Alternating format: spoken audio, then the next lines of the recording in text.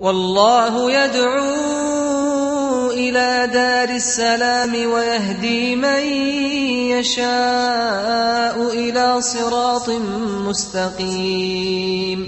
Brother Sayyid from the United Arab Emirates, he said, I went with a certain group called Jamaat Tablighi. I went to spend several days out with them in different mosques, calling to Allah. Spent 10 days once and 3 days another time. I really felt good while doing this, giving da'wah to people, calling them to Allah subhanahu wa ta'ala. He said, recently I've been told by a friend of mine that this is not from the Sunnah, this is not from what the Salaf Salih did, this is not from something the Prophet ﷺ did. What do I do? I'm confused. How do I go about to carrying on my tasks? First of all, brothers and sisters, this ummah, the ummah of Prophet Muhammad sallallahu alaihi wasallam, is a praiseworthy ummah, and it was praised in the Quran. Why? Allah subhanahu wa ta'ala explained the reason. He said, you are indeed the best ummah sent to mankind. كنتم خير أمة أخرجت للناس. Why? He began by saying, تأمرون بالمعروف وتنهون عن المنكر وتؤمنون بالله. To emphasize on the importance of giving da'wah. You enjoin what's right and you forbid what's evil. What's da'wah? Da'wah is all about enjoining what's right and forbidding what's evil. Al-amru bil-ma'ruf wa nahy al-munkar. And by the way, a da'wah is an issue which is mandatory on every single Muslim, male or a female. There is no distinction between a scholar and an ordinary person. Everybody must give da'wah, everyone according to their capacity and according to their limit of knowledge and how much they have access to give da'wah. But the Nabi sallallahu alaihi wasallam said in 2 ahadith, which these 2 ahadith do not exempt anyone from giving da'wah. The first, in a sound hadith, من رأى منكم منكرا فليغيره بيده فإن لم يستطع فبلسانه فإن لم يستطع فبقلبه وذلك أضعف الإيمان. Whoever of you sees something wrong, evil, mistake, a sin, let him change it. It is mandatory upon you to change it by any of these methods. The first one is biyadi, and the hand in this first category refers to authority. If you are an authoritative person, if you are an official, if you were given this power, you must stop this munkar which you see under your guardianship. What if you can't because you don't have the authority? Then bilisanih, enjoining what's right and forbidding what's evil by giving the advice, the sincere advice. Nabi sallallahu alaihi wasallam says in the hadith of Tamim ibn Aws al-Dari, ad-din al-nasiha. Deen is all about paying the sincere advice. Then the third, that if you don't have the power of giving a lecture or preaching, of enjoining, or you're afraid that if you say anything goes to harm greater than the munkar itself, then the Nabi sallallahu alaihi wasallam said in the last category, something that did not leave anyone that could be exempted from giving da'wah, by saying فَبِقَلْبِهِ وَذَلِكَ أَضْعَفُ الْإِيمَانِ, by condemning the munkar by your heart, by wishing that the Muslim state will prosper and the salah will be offered on time and people will deal in halal transaction by your heart. If you can neither change it or give da'wah by the hand or by the authority or via speaking about it, then at least by your heart. So there is no specific jama'ah that's taking care of this business, but there are scholars who have a greater duty of informing people about what's right and what's wrong. Then there is muftis who are in charge of giving the fatwa with regards to haram and halal. So the issue of going out to give da'wah is the job of every Muslim, not just specific people. How? Allah subhanahu wa ta'ala prays in the Quran those who take upon themselves this task by saying, وَمَنْ أَحْسَنُ قَوْلًا مِمَّنْ دَعَى إِلَى اللَّهِ وَعَمِلَ صَالِحًا وَقَالَ إِنَّنِي مِنَ الْمُسْلِمِينَ. And who is better in statement than one who is دَاعِي إِلَى اللَّهِ, دَعَى إِلَى اللَّهِ, and عَمِلَ صَالِحًا, and he himself is doing good righteous deeds, and he proclaims that I'm just one of the Muslims.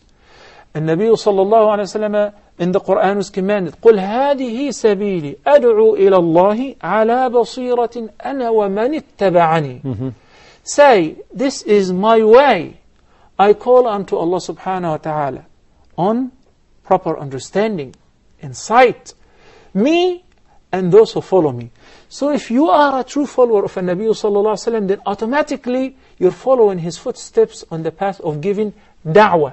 So everybody must give da'wah. That for going out to give da'wah, may Allah bless you and the brothers who go out with you. But I just have a friendly advice. And next time, brothers and sisters, we don't have to name people and say Tablighi Jamaat or this or this or that. The advice is general, is for myself and for others. We used to receive the Tablighi Jamaat in the States, in North America, in Europe, and they're still doing this. So whenever they come, many of them speak to their Amir, that you can always come and you can always go and visit people, but with the Islamic etiquette, such as there is nothing that is called that you have to go out every month for 3 days, or 40 days per life, or 4 months per year. And Nabi sallallahu alaihi wasallam did not state that at all. And your conclusion of some verses or some understanding of the hadith is not a strong reference to mandate the 3 or the 40 or the 4 based on these references. So you can always give da'wah whenever. And if people are going out, traveling to another locality or another community to give da'wah, that's perfectly fine, as long as we're not making any innovation. This is number one. Number two, the etiquette of giving da'wah is derived from, is derived from the Quran and the Sunnah. So, we're not abide by a single book or by the statement of any person other than the Quran and the Sunnah of the Prophet sallallahu alaihi wasallam. I held against some people that they have been stuck to one book, such as a book which just the sister mentioned, was talking about the privileges and the virtues of certain acts. And she said the tasbih, and she said it's stated that in Sahih Muslim. It's not in Sahih Muslim. It is a weak hadith. So why do we rely on weak hadith while we have thousands of sound hadith? Why don't we just study Al-Bukhari or Muslim or Riyadh al-Salihin, the Garden of the Pious, the 40 Nawawi hadith, etc. The sound hadith, and study the tafsir and study the sound fiqh without being rigid to a certain madhab or certain school of thought. So if we expand a little bit to cover and include other opinions and rely on our references on the sound hadith, and we only allow the scholars to speak, it is perfectly fine to have supporters.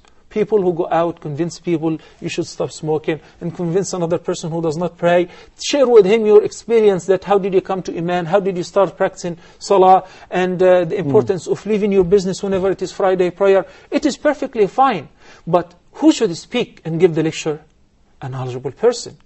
And you should be a role model yourself. So it is not possible to listen to somebody who has a convenience store, but he's going out to give da'wah. He's selling beer, but it is very fixed in his life that every month he has to go 3 days to give da'wah. Does it make any sense? That Allah subhanahu wa ta'ala says, وَمَنْ أَحْسَنُ قَوْلًا مِمَّنْ دَعَ إِلَى اللَّهِ وَعَامِلَ صَالِحًا. That you have to practice what you preach, or otherwise you'll be condemned by Allah subhanahu wa ta'ala when He says, يَا أَيُّهَا الَّذِينَ آمَنُوا لِمَا تَقُولُونَ ما لا تفعلون كبر مقتا عند الله أن تقولوا ما لا تفعلون. It could be a wonderful opportunity, as many of our brothers, mashallah, now they started doing that.